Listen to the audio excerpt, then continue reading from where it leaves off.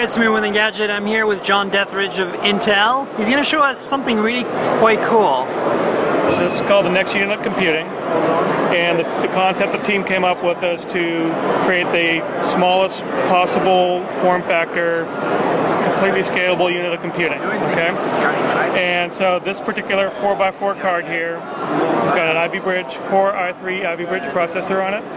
This is a PCH chipset, and then on this side of the board we've got two SoDIMM slots for your memory and two mini-PCIe slots, one for SSD card and one for the wireless card. Okay, so basically this 4x4 card is a complete unit of computing. For I/O and video, you've got two HDMI and a LAN jack on this SKU, and you got two USB out the back and a USB out the front.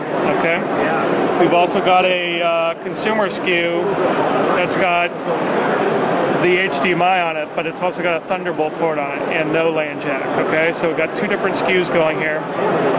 This is probably more going to be for emerging markets and corporate usage, and this one here is going to be more for mature market and consumer usage.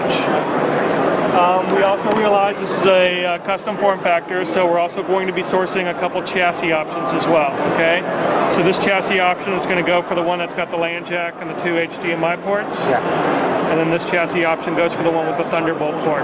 Okay, Intel doesn't sell systems, so we're not selling complete systems here. These are bare bones L6 assemblies that our integrators or DIY guy can use to complete the integration with memory, storage, wireless card, and then either sell or use the system after that. Right? What is the price point on these?